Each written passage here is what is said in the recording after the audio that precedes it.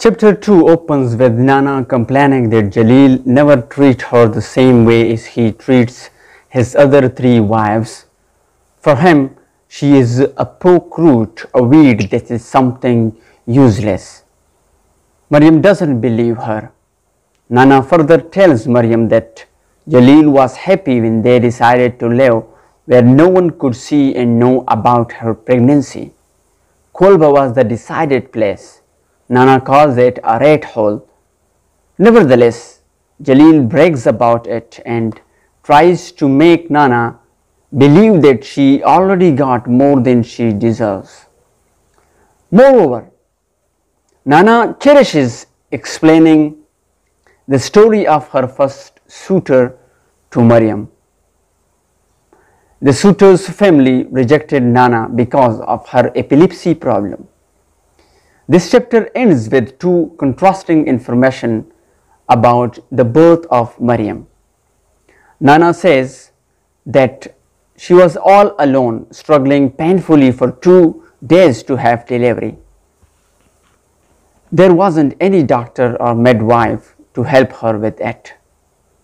While Jalil says that Nana was properly sent to the hospital, given birth to Maryam in around 1 hour.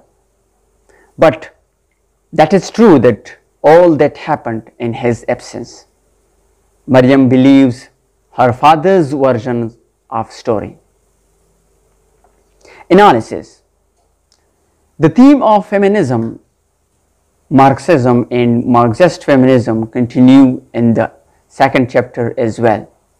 I would like to say that these three themes are dominant throughout the novel.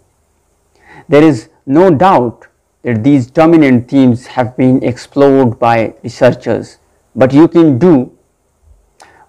you can do is to change the perspective. I mean to change a theorist. Like there are many theorists in the field of feminism or Marxism. You can support your concern arguments by applying one, and this is something that makes your research approach unique.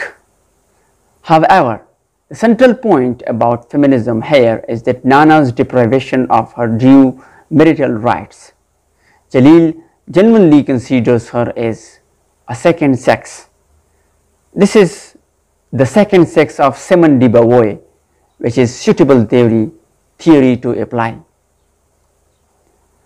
During the description of Nana's subjugation in a patriarchal society, we see Maryam is a silent listener. Nevertheless, she has natural inclination towards her father's version of explanation. This means that she has natural inclination towards enlightened side of life. Now, you can also explain the same issue from the perspective of Marxism. Here, you need to focus on two dichotomies: oppressor versus oppressed, poor versus rich, lower class versus upper class, and the dominant versus dominated. Nana's economic dependence, removed oppressive life, along with bankruptcy of all freedom and rights, are all the Marxist ideological influences.